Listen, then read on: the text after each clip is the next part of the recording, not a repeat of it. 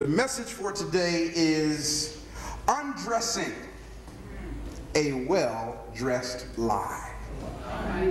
Okay? Undressing a well-dressed lie. Many years ago, my dad, and when I say my dad, I mean my uncle really, who raised me. He was my father image in my life. Many years ago, he told me about an allegory. What did I just say? An allegory, which means that what he shared with me did not really happen, but it is a story concept to teach a lesson. He shared with me this allegory about the truth and the lie going swimming. Some of you might have heard that before, that the truth and the lie were out swimming one day. And the lie said to the truth, "Let me see how far you can swim underwater." So while truth was underwater swimming, lie took advantage of the time that the truth couldn't see what was going on and jumped out of the water and grabbed his clothes, grabbed truth's clothes, and put them on and were running down the street. So people who saw the lie with truth's clothes on running down the street said, "That looked like the truth." Running down the street. In the meantime, truth got out and saw that lie had taken his clothes and gave chase after the lie. And the folks saw truth come running down the street a little bit later and said, "Yeah, but here come the naked truth."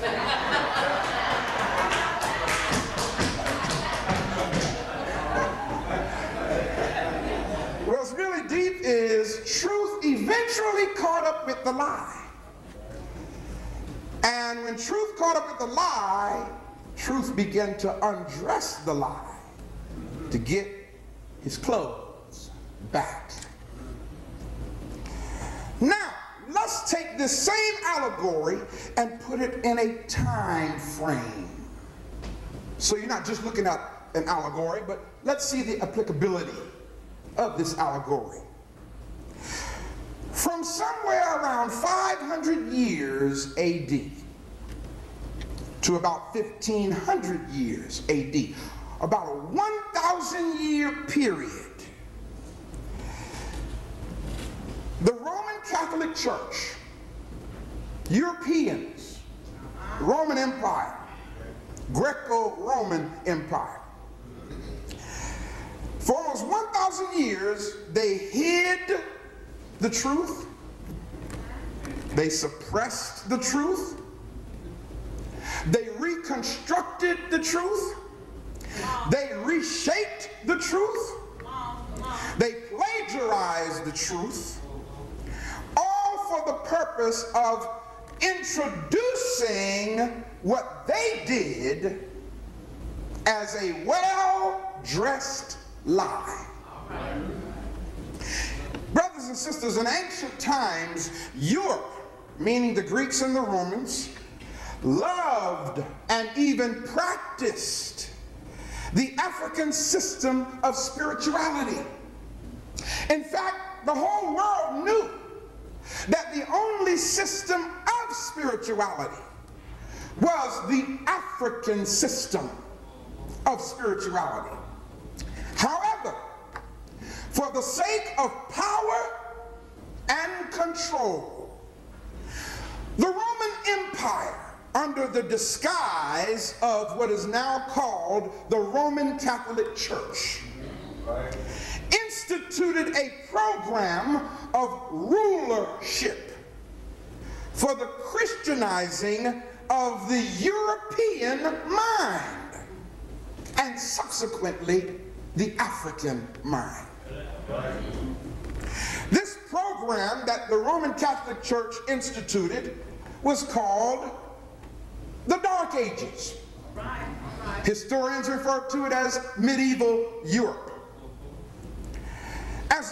as the world was conscious of the greatness of the spirituality of African people, the Euro-Gentile Roman Catholic Church, and when I say the Roman Catholic Church, brothers and sisters, that's just the modern day version of the Roman Empire.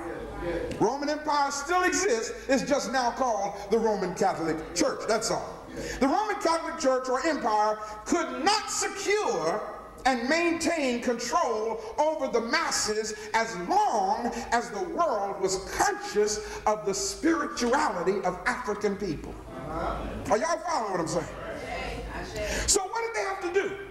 The Roman Catholic Church, the Greco-Romans, had to literally eradicate all visible traces of the wisdom of the ancient African teachings.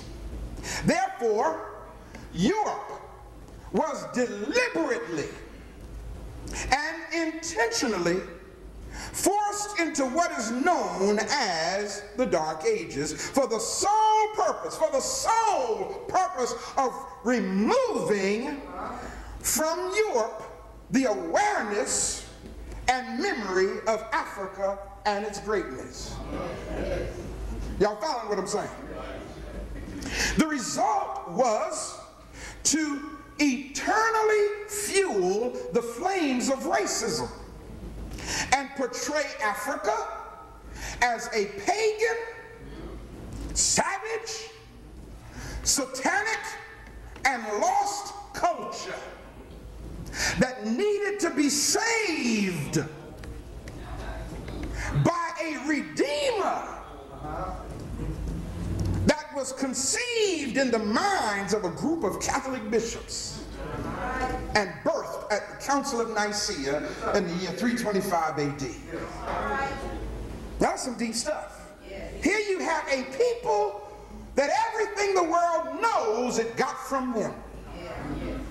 And now the Roman Catholic Church wants to portray these people and their culture as satanic, evil, ungodly, pagan, and in need of a savior. And what's deep about it is it looked like if they wanted to say you need a savior, it looked like they would have at least gotten a savior that was the same color as those people. But no, that wasn't what they wanted to do. Their savior had to look like them. Yes, sir. Now follow this. This savior that they created was given birth in the 4th century. I know many of you who grew up Bible-based don't understand that and have a hard time believing that. No. What you mean in the 4th century? No, Jesus came along in the 1st century. See, that's the lie. The best dressed lie in the history of the world. From 325 AD over the next, now follow this timeline here, follow this time frame. Over the next 126 years, the Roman Catholic Church would hold council meetings to literally manufacture and institute a religion that became the best dressed lie in the history of the world. That religion is what we now know today as Christianity. I know that slaps some of us. Believe it or not, even though I know better, I still feel the repercussions of it myself when I say it. Because so much of my life was spent into the best dressed lie that the world has ever known. The Council of Nicaea in the year 325 AD lasted for 2 months and 12 days. 318 Catholic bishops were present. There's a creed that comes from this council. Many of you who have studied theology or whatever, you may know it as the Nicene Creed. The Nicene Creed was actually established to create in the minds of the masses that Jesus is in fact not only the Son of God, Also, the fixing and keeping of the date of Easter was all established at the Nicene Council.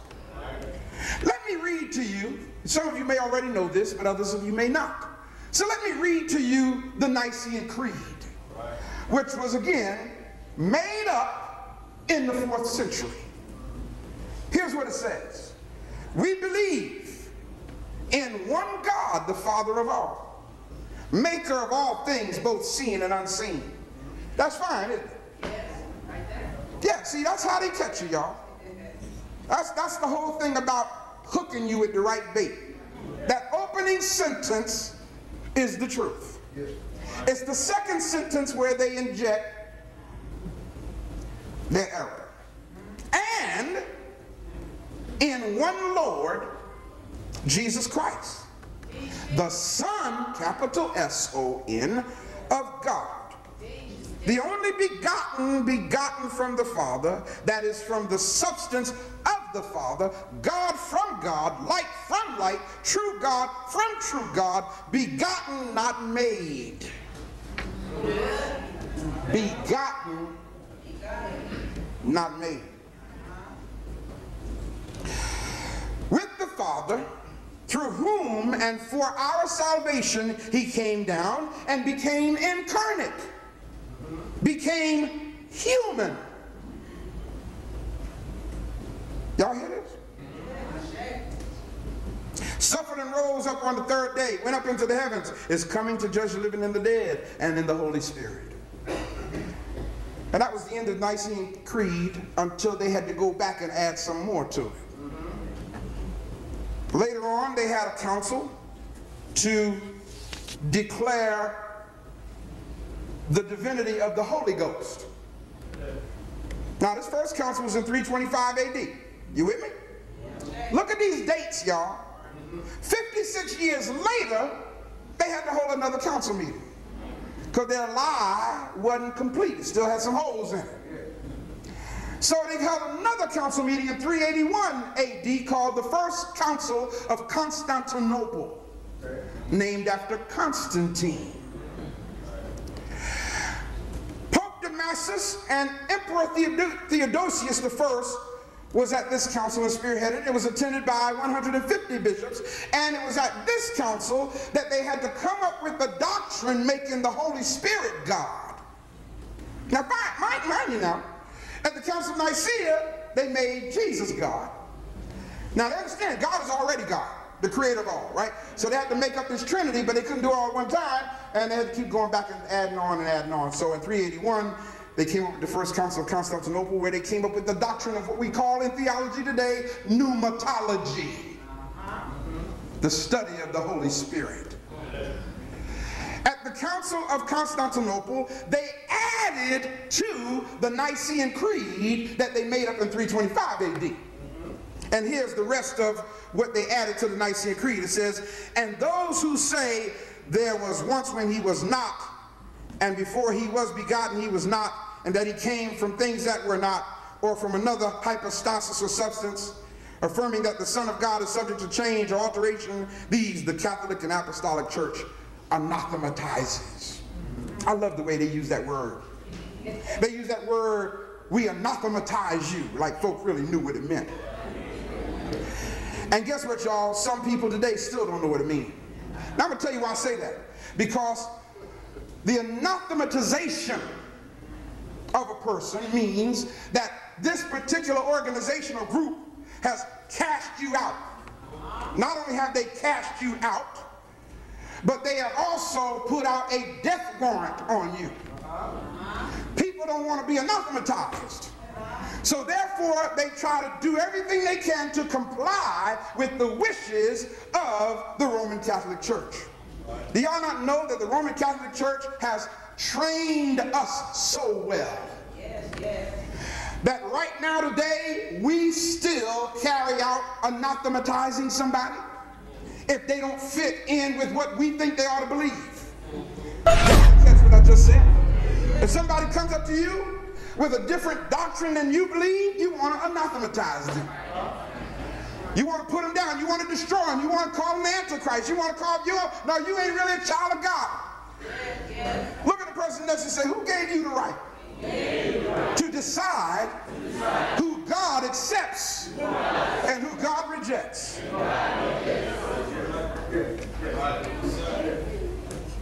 Well, as though that wasn't enough, 50 years later, just 50 years later, after the First Council of Constantinople, they had another council meeting called the Council of Ephesus. Sounds familiar?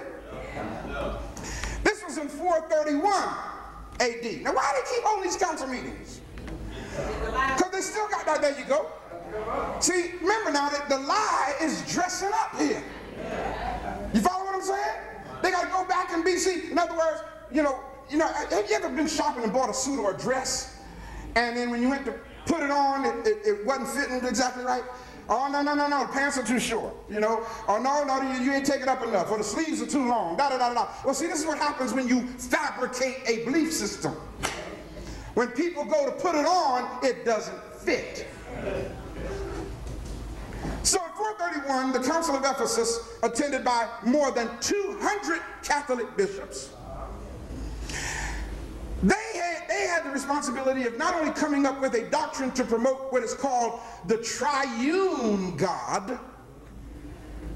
You know, y'all heard that doctrine before, right? One for the Father, two for the Son, three for the Holy Ghost. They all make one. There you go. The triune or unity of the Godhead was fabricated at the Council of Ephesus. And not only that, another thing was done at the Council of Ephesus in 431 AD. This lady named Mary.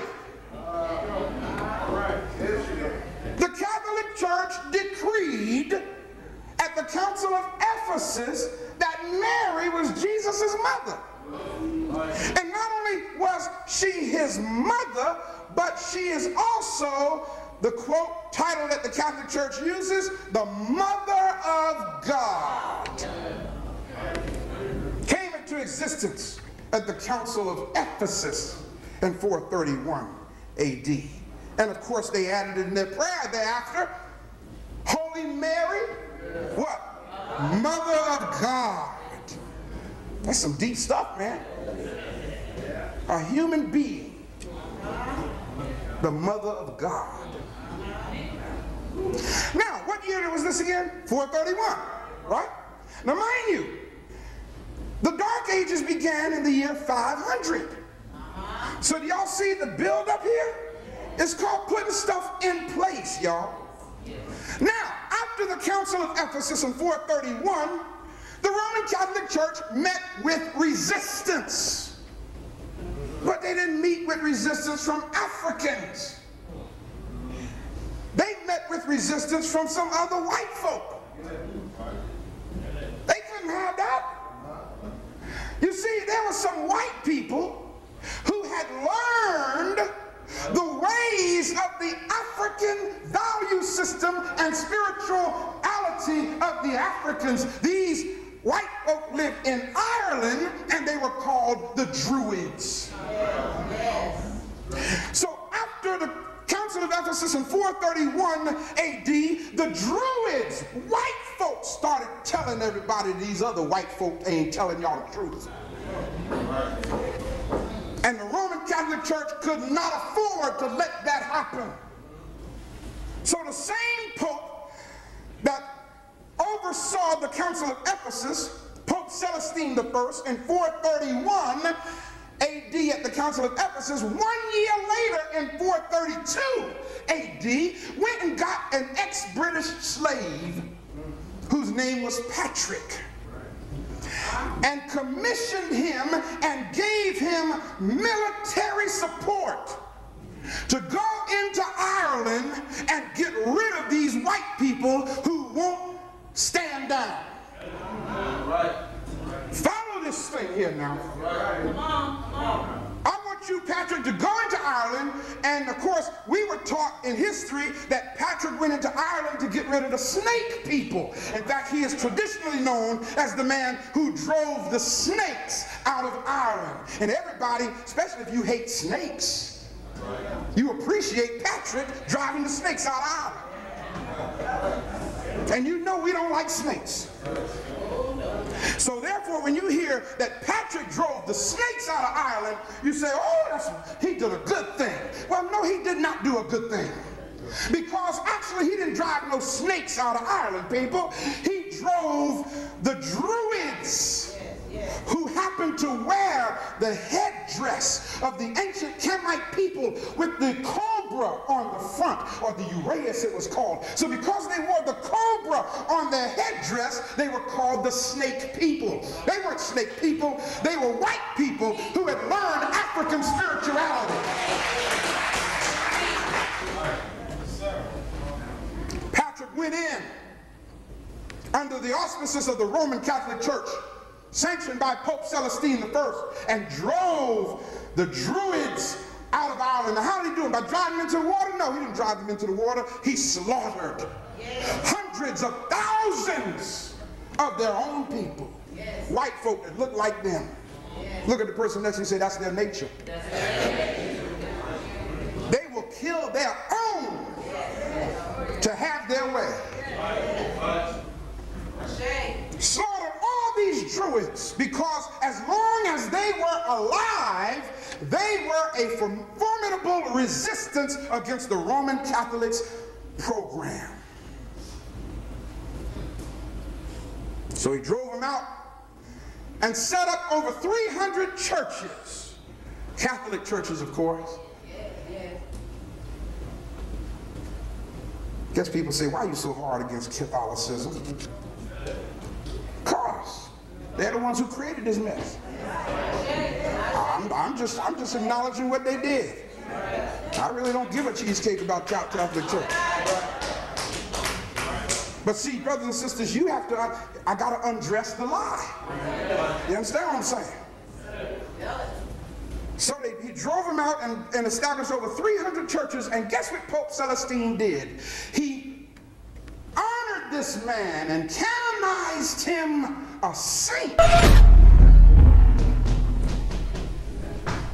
A mass murderer. The Roman Catholic Church decreed him a saint.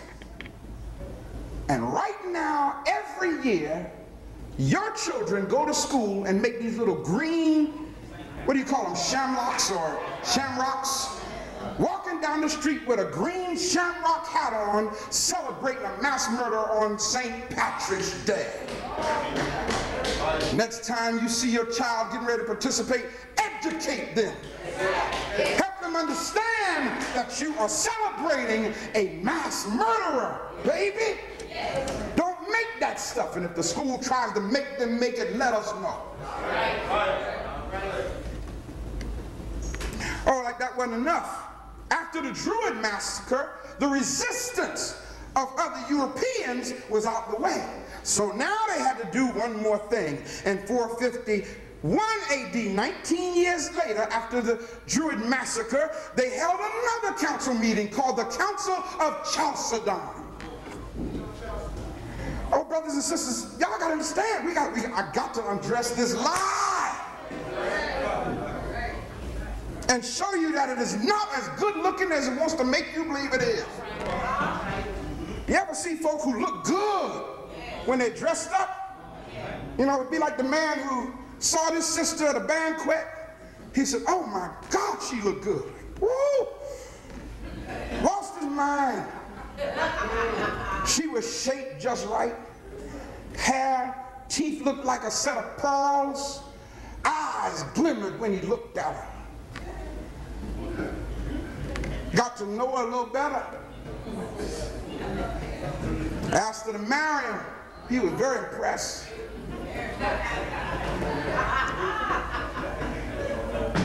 After the reception, got to the honeymoon suite. Sister pulled those pearls out of her mouth.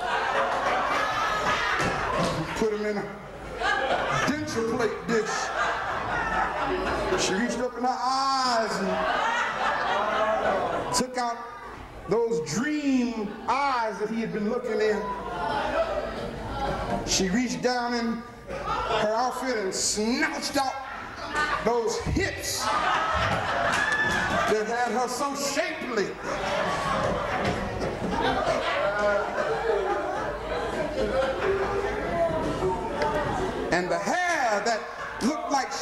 of silk. She pulled it out and set it down. And she stepped out and said, "Ta-da!" Brother ran out the room. The lie can be dressed in such a way to where you want it. Then God has to send somebody to undress the lie so you can see it for what it really is. And ain't nothing as bad as to understand how something really looks after you done asked it to marry you. Bad state to be in.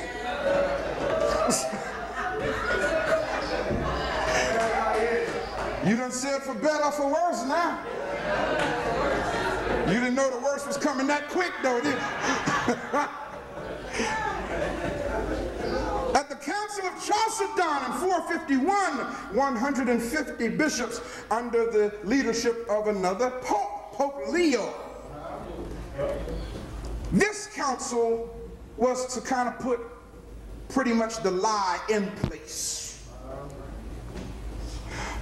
by actually defining that not only was Jesus Christ the Son of God, but it was at the Council of Chalcedon in 451 AD that the Roman Catholic Church came up with the doctrine that Jesus is truly a human being and truly God. In theology and seminary, Bible college, we're taught that it is the dual nature of Christ. That's some deep stuff, man. You know, I think back to all that training they put in my head, and all while I was being programmed, I never stopped to ask, when did this come into existence? I just accepted the appearance of the lie that it always was. At the Council of Chalcedon in 451 AD, these Roman Catholic bishops made a decree. I want to read an excerpt of their decree to you. Here's what it says, and I quote, "Since we have formulated these things with all possible accuracy and attention, this sacred and universal synod decrees that no one is permitted to produce or even to write down or compose any other creed or to think or teach otherwise."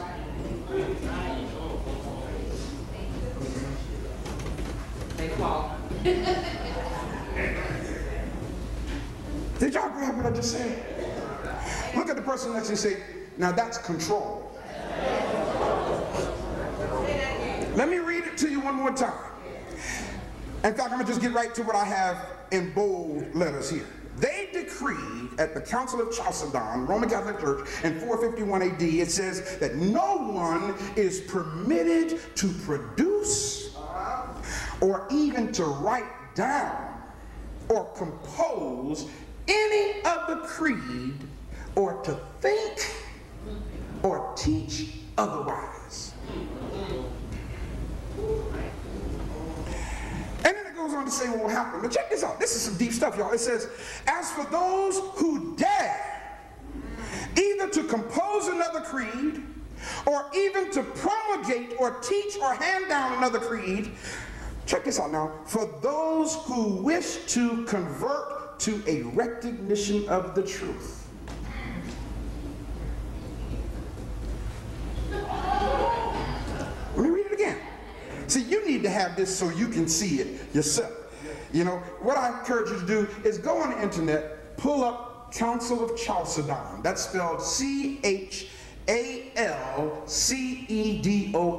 Council, C-O-U-N-C-I-L, of Chalcedon. And you can read this for yourself. It's right there. And it says that anybody who tries to teach another creed for those who wish to convert to a recognition of the truth. You are listening to the Black Radar YouTube channel. Hit that subscribe button and keep listening. For those who wish to convert to a recognition of the truth from Hellenism or from Judaism. If they be bishops bishops or clerics, the bishops are to be deposed from the episcopacy, and the clerics from the clergy. If they be monks or lay folks, they are to be anathematized. So what that's saying here is, if somebody walks up and says, listen, I want to look into some other concepts here. I want to verify if this is true or not. And somebody says, okay, well, let me help you examine all of the evidence that's out there. It says you can't even do that. Somebody who's looking for the truth, you can't even help them find the truth. That's some deep stuff. I say. Undress that lie, Pastor. I'm trying to take the clothes off of it so you can understand this thing, people, because we have been messed with. We have been hoodwinked. Gotta get nice, you know. And it's deep because, you know, as I was listening to our brother this morning in the studio, and I asked, if y'all might have heard me, I said, brother, what brought about your consciousness? Because you grew up here in St. Louis. And y'all think I'm lying. See, y'all are from here, so you don't really grab the depth of what I'm telling you. But I ain't seen a city like this one. I ain't lying. I have never seen a place like this. The spirit of Catholicism got black folk here messed up. Brother blew my mind. He was raised and grew up in the Calvin church, and they were sending him to be a priest. But somebody undressed the lie. Somebody undressed the lie. And the Catholic Church lost what would have been a warrior for Catholicism. Well, brothers and sisters, follow this now. Here we got 451, Council of Chalcedon, where they made this ruling that nobody can even think something other than what the Roman Catholic Church said is. For the next 1,000 years, the Roman Catholic Church seized and impounded the truth from the masses. In fact, guess what, y'all? The only people who were allowed to have books were the Catholic priests. The Catholic priests said they will dispense to the masses what they think the masses need to know. Y'all follow me? Yes, yes. The Roman Catholic Church had actually created an absence of reliable historical information. It was during this period that something called the transatlantic slave trade kicked in. Oh yeah, let me tie this thing in here now so you can really see how we've been messed over. Everybody say the Great Rebirth. The Great Rebirth. Now what in the world is that, Pastor? Well, about 1500 AD, the Europeans had what they called the Great Rebirth. Hear this now. The Great Rebirth.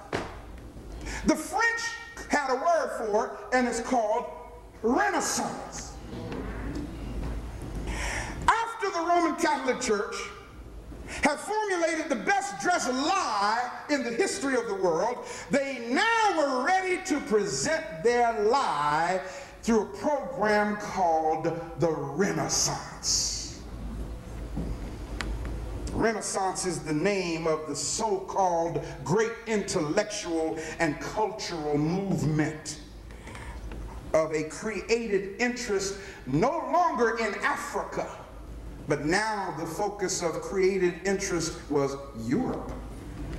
You see, 1,000 years earlier, it was all about Africa. Even white folk loved Africa. They still do. Yes, they do. They still do. All you got to do is turn on Discovery Channel or TLC, and you'll see them right now in Africa, still over there trying to find the answer to why they exist. That's what it's about, people. And what's deep about it is it amazes me how they can go into Africa and rob the graves, invade the sacred burial places of our ancestors. I have not seen yet anybody going up in Europe, opening up no ancient graves. What do you think would happen, y'all, if we tried to go up in Europe and open up some graves? What do you think would happen if we tried to go open up the graves of the ancestors of Queen Elizabeth? What do you think would happen? Now, you remember that you won't even live to get arrested, brother. How dare you desecrate an evil grave like that? Here they want to go on holy ground. Yes. Now, I can call it holy ground. Because I've been there. And not only was I there, even the Bible calls it holy ground. According to the biblical record, God told Moses, take off your shoes, because the ground you stand on is holy. And let me tell y'all, Moses was not in Europe. If he had existed. All right.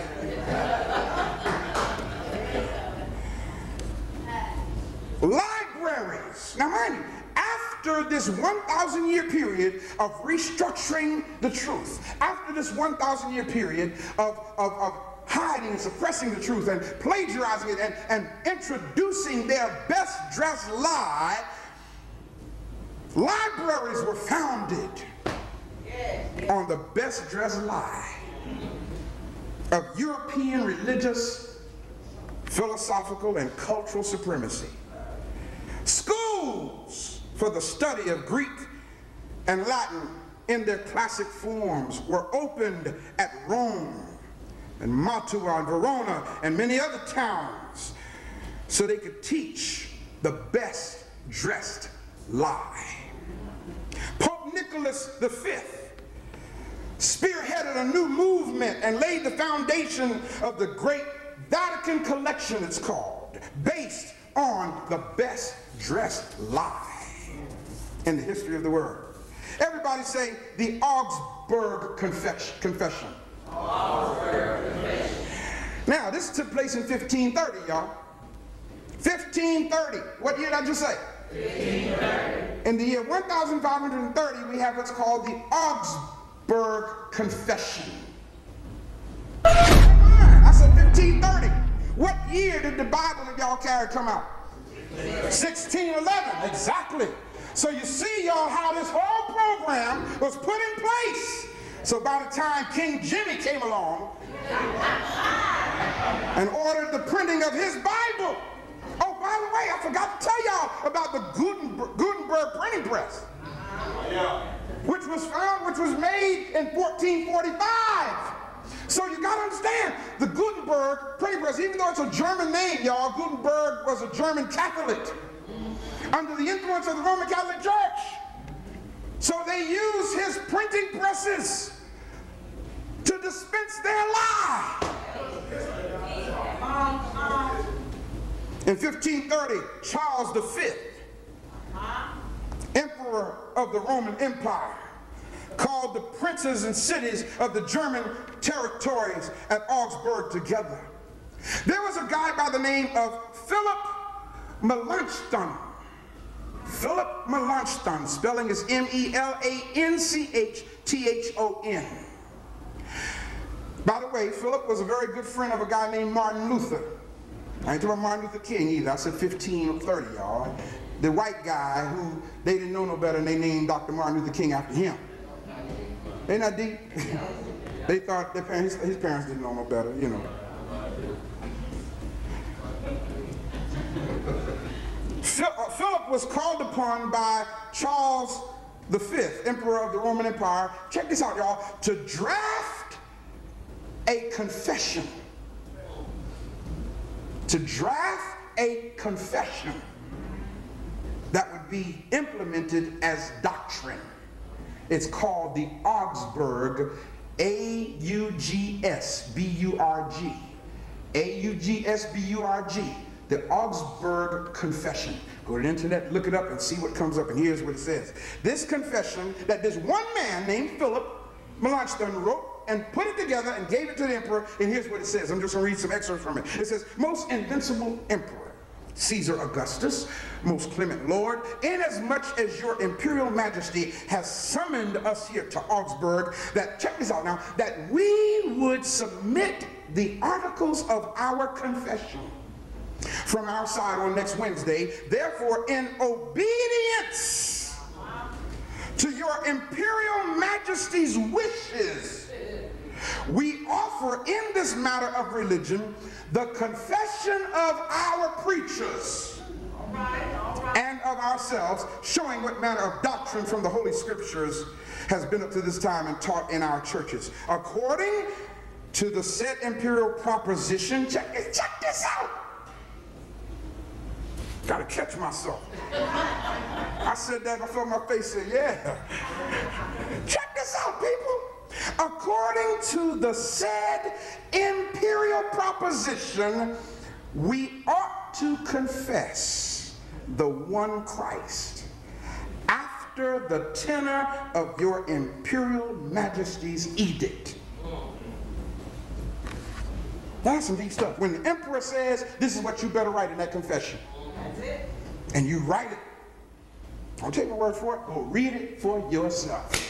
And undress the lie in your own mind. Yes, yes. You see, brothers and sisters, with this kind of lie dressed up, see, most of us don't know anything about the clothes, the article of clothing that I just described to y'all. Most of our people don't know the first thing about the First Council of Constantinople. Most of our people don't know anything about the Council of Nicaea. Most of our people don't know anything about the Council of Ephesus. And yet they want to get on the radio and confront you and tell you you don't know what you're talking about. Don't know anything about the Druids massacre. Don't know anything about the Council of Chalcedon. All of these articles of the lie. Don't know anything about the whole program of the Dark Ages or the Augsburg Confession. When all this stuff was put in place hundreds of years ago, and then you are born into it. Yes, yes. You think that which your parents gave you is the truth. Yes. Because their parents gave them the lie, whose parents gave them the lie. In fact, y'all, when they snatched us out of Africa, they gave us the lie.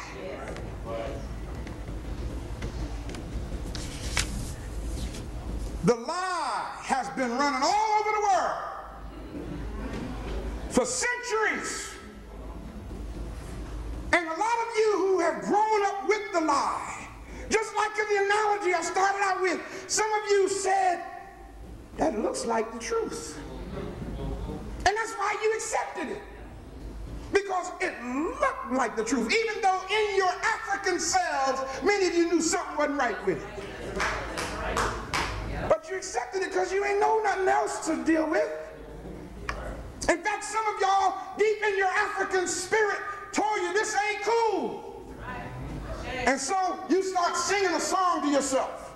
The failure's not in God, it's in me.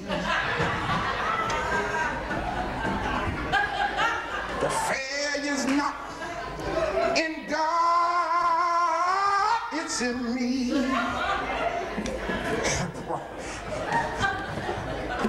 Y'all know we did it. Y'all know we did it. Your African Holy Ghost inside you was telling you something about this ain't right. But you made yourself adapt to the lie. And what's deep about it is when the lie doesn't work, that you think is the truth.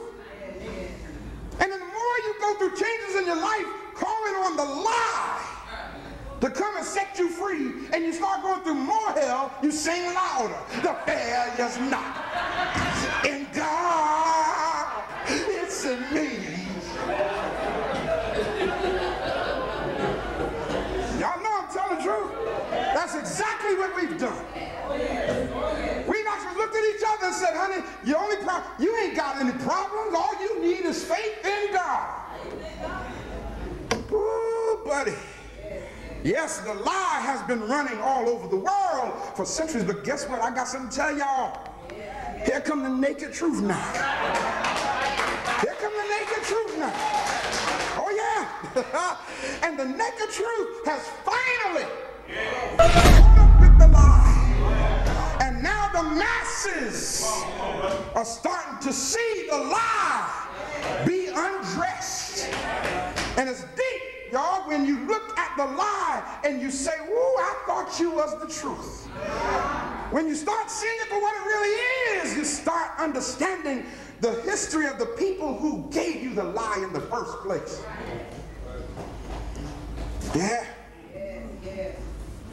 So understand, brothers and sisters, as I close, you are witnessing the undressing of the best dressed lie in history. Now, it's fitting for many of us. As I've heard many of you say, I knew something wasn't right. But you know what's even worse than that? Not so much us. The liar's children and great-grandchildren and great-great-grandchildren are also starting to see that they lied. And because they realize that their parents made up this lie. In fact, the Roman Catholic Church can't hardly find nobody now to go into the priesthood. For two reasons.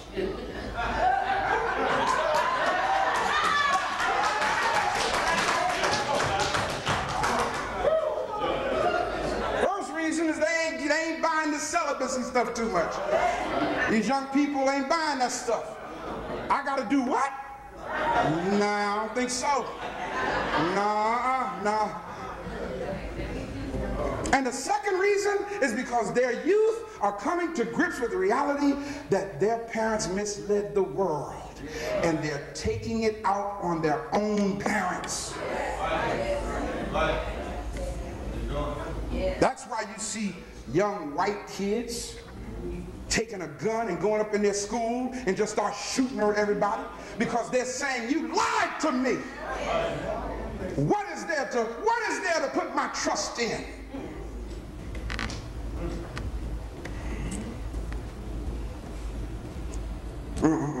So now that you've come to understand that the truth is that the lie is being undressed, look at the person next to you and say, the rest is up to you. Y'all understand that? Don't put your faith, brothers and sisters, in a lie. Especially when you come to realize how the lie has been put in place. Don't put your faith in that. That's what has held us down as a people. That's why we're in the condition we're in as a people, because we've been believing the lie. And you shall know the truth, and the truth will make you. The informative information presented in this video is motivational and is positively aimed at inspiring, educating and entertaining the viewers with the cutting edge of critical reasoning. If you enjoy the contents on the Black Radar YouTube channel, please consider subscribing to show your support.